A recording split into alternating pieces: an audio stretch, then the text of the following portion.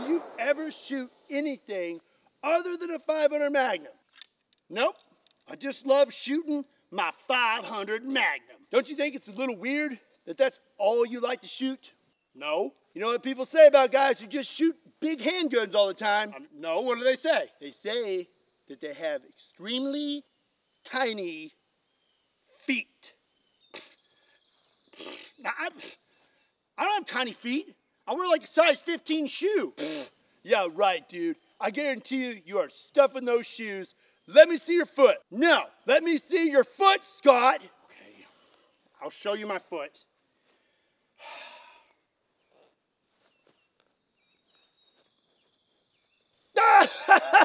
Oh man, I always knew it. I knew you had tiny feet. Look at that little foot. Why aren't you wearing socks? That's disgusting. You're so gross.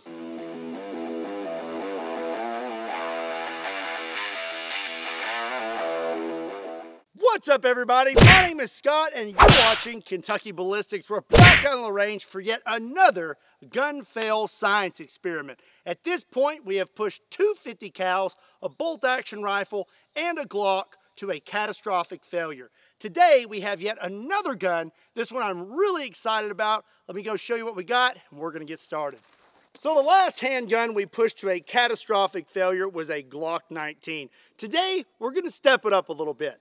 We have a 500 Smith & Wesson Magnum. This is the largest production handgun available, and it shoots this gigantic 50 caliber round that goes all the way up to 700 grains. So first, we're going to have some fun with this thing and show you just how powerful it is, and then we're going to load it up with a super spicy round and see what would happen if you had a catastrophic failure with a 500 Smith & Wesson Magnum. Also, I'm sure you noticed the new shirt. Ever since I broke out a 500 Magnum on the channel, the #1 negative comment has been compensating. So I thought I would take all those negative comments and turn it into a hilarious shirt. This is a limited run. I'm not really sure how long I'm going to have them out, but it is a limited run. If you want to check them out, there's a link in the description down below.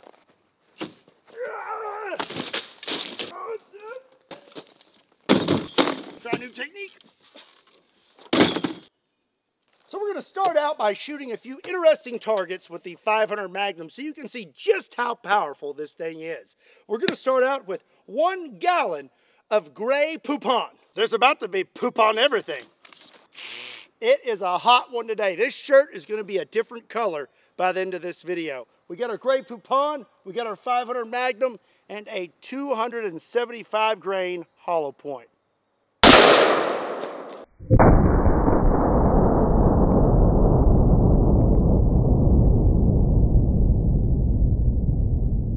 I think I got some poop on my camera over there. All right, we got some lovely yellow here on our canvas. Now I say we add some red. This is a 6-pound can of tomato paste. Okay.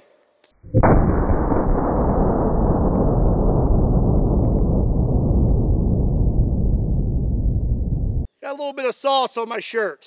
This is really turning out nicely. Look here, how the yellow and the red are mixing together. I think we just need to add one more color. Our last target is a 6-pound can of white gravy. Okay, I've scooted back just a tad because when you get this gravy on you, it's gross and it's really hard to get out of your clothes. Maybe this will help.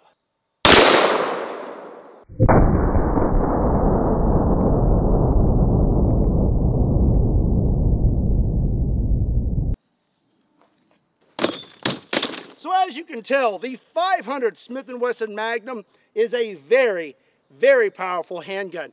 Now let's find out what would happen if you had a catastrophic failure with a handgun of this caliber. But first, let me tell you about today's sponsor, Nick's Handmade Boots. Nick's Handmade Boots are the best boots on the market. They're handmade in the USA in their family-owned and operated facility. They're the highest quality, and today I'm going to try them out.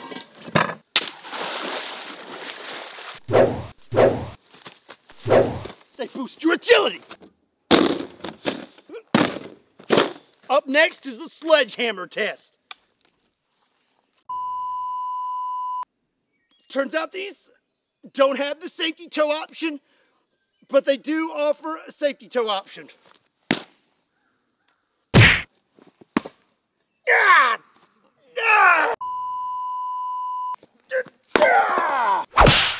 Remember the boots from Terminator? These are not those boots, but the Terminator totally would have rocked them. Nobody likes big plants. Ah! Oh, that one went pretty high. Ah! Turns out Nick's handmade boots are pretty good. If you want to check them out, use my link in the description down below. I'd really appreciate it. Again, a big thank you to Nick's Handmade Boots for sponsoring today's video. Now, let's go load up a spicy round. Okay, after about an hour and a half of setup, we are ready to go. We're trying to be as safe as possible, so it takes a little bit of extra time. I have the 500 Smith & Wesson Magnum in a vice grip. We have a Ballistic Dummy Labs head and hands today. A big thank you to them for sending those over to us to be used in today's video. I have a string that goes through the cinder block and about 150 yards that way, and I'll be hiding behind a truck when I pull that string, and it's attached to a metal hook here. I also may have created a barrel obstruction, so we have maximum worst case scenario. Now the only thing left to do is to load it. And we've got this little booger right here. Normal operating pressures for a 500 Smith & Wesson Magnum are 60,000 PSI. This guy is putting out upwards of 450,000 PSI. That's a spicy meatball. All right, we're gonna move this hand off here. Going to open our cylinder. This rotates this way, so we're going to stick it in right here, and then we will place it about right. All right, we'll put our hand back up on the gun, and that is pretty much it, folks. All righty, here we go. Going to pull the string, but before I do, are you subscribed? If you're not, you better hit that subscribe button or I'm not going to pull the string. I'll wait. Okay, I'll pull the string. Here we go. This is going to be bad.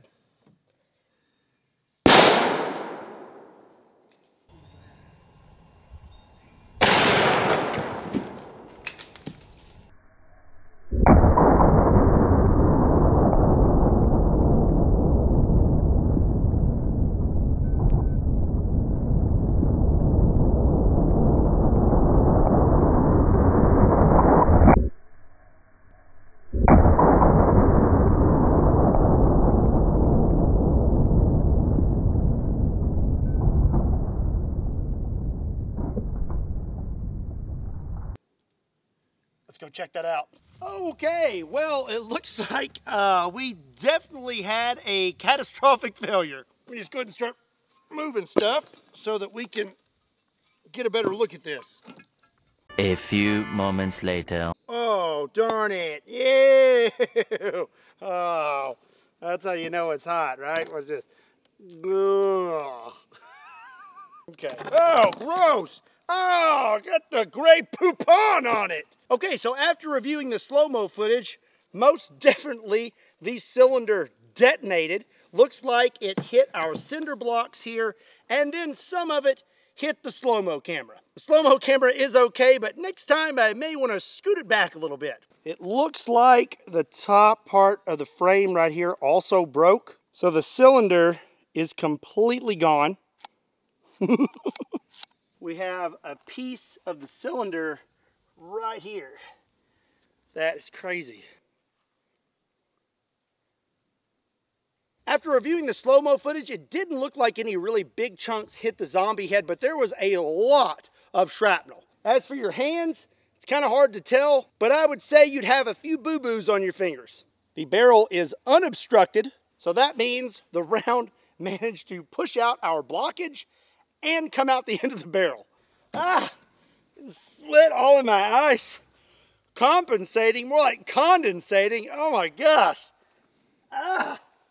With these cinder blocks here, it appears that the other piece of the cylinder smacked these cinder blocks with quite a bit of force. So, if you had a catastrophic failure with a 500 Smith & Wesson Magnum, would you survive? I would say, I don't know. There's a lot of shrapnel that came out of this thing. You would definitely have some injuries, most likely. I don't know how severe they would be, but it would not be pretty. Now that we've pushed a 500 Smith & Wesson Magnum to its limits, which firearm would you like to see fail next? Let me know in the comment section down below. All right, well that's going to be it for today's video. I had a lot of fun. If you did too, do me a big favor and give today's video a like. And if you're not subscribed to Kentucky Ballistics, make sure you hit that subscribe button. Also, be sure and check me out on Kentucky Customs, Kentucky Ballistics Shorts, Patreon, Facebook, Instagram, and Twitter. Links to all those can be found in the description down below, along with a link to KentuckyBallistics.com, just in case you want to pick up a shirt. And as always, my name is Scott. Thank you so much for watching Kentucky Ballistics. I'll see you next time.